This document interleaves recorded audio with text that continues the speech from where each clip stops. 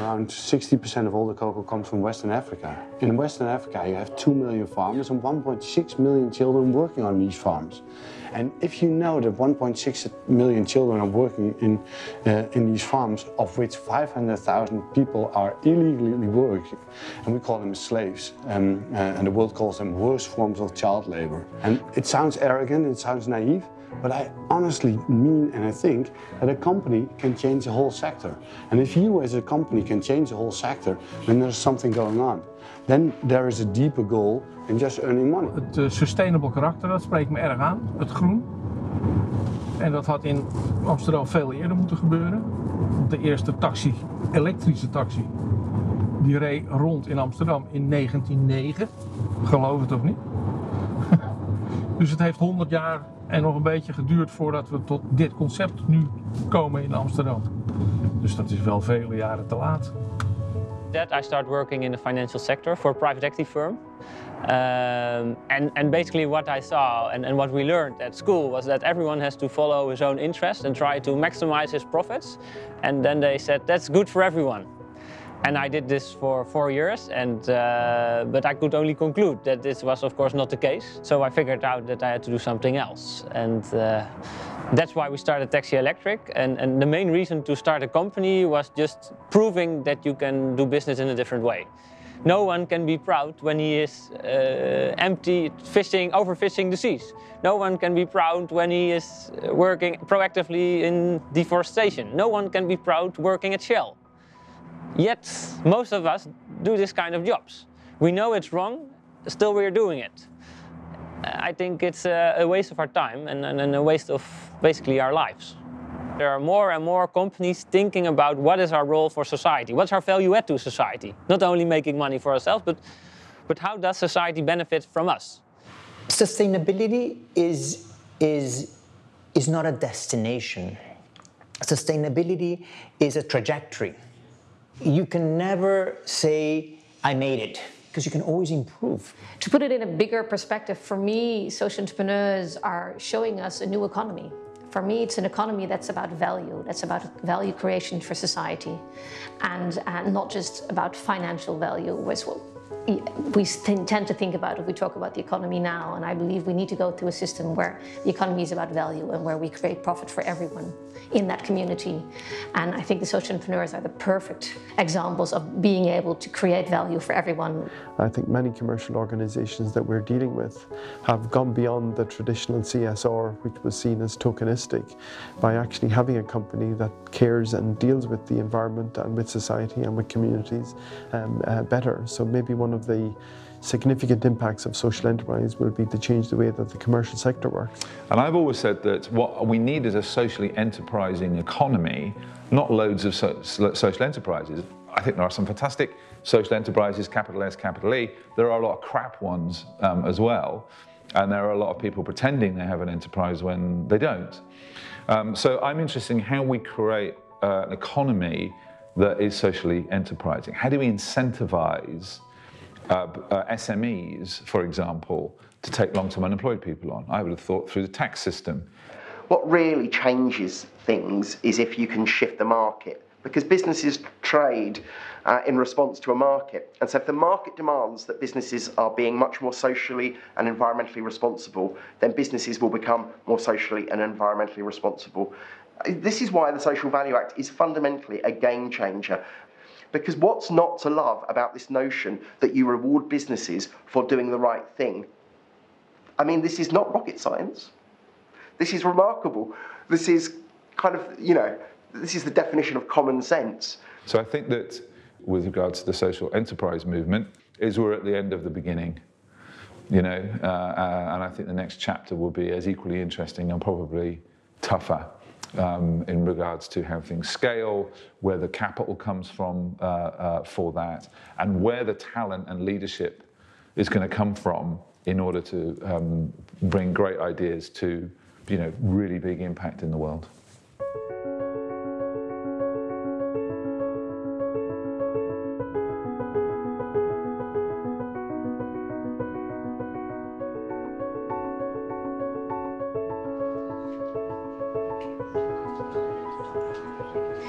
These people in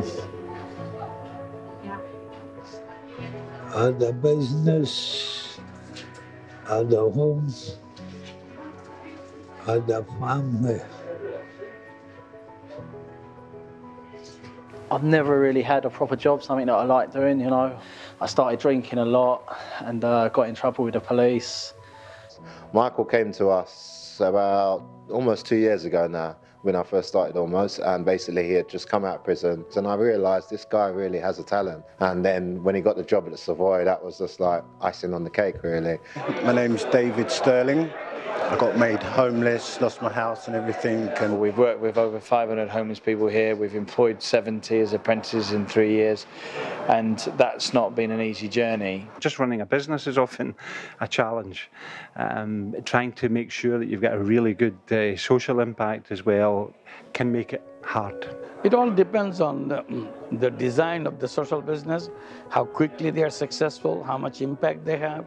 Social enterprises have that tough balancing act. You know, do you lead with the business? Do you lead with the social mission and the impact? I will say it has to be with the business, and I've done it both ways, and I've got the scars to prove it. If you're saying, you know, you're a cafe for an example, and you give them a lousy cup of coffee, and then you tell them that you're helping train them to be a barista, well, that's no good to that customer. People buy your product because it's a good product, and that should be your aim.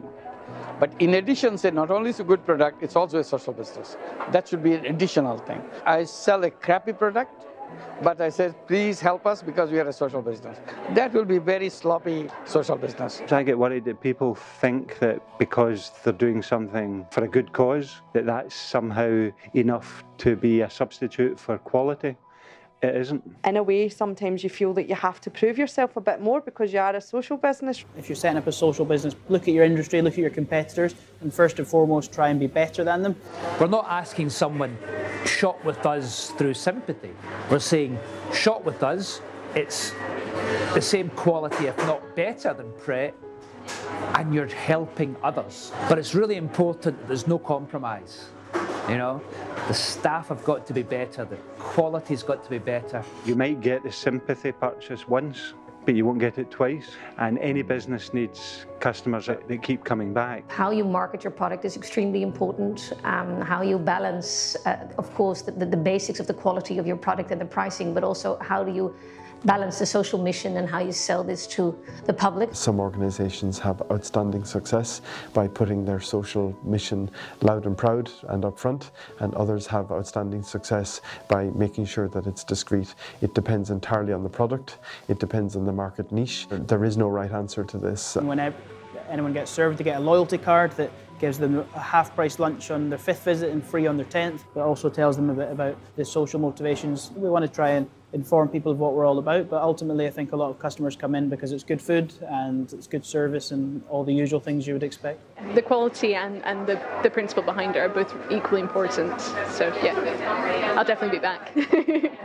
We wanted to make a chocolate bar that has the story intrinsic inside. So the bar is unequally shared, like the world is unequally shared. And you get letters from moms, they say, just before the soccer training, I gave 2 pieces of chocolate to the kids, and I had to explain the fact that the world is unequally shared because your bar is unequally shared. Is het dus nummer 1 gewoon lekker.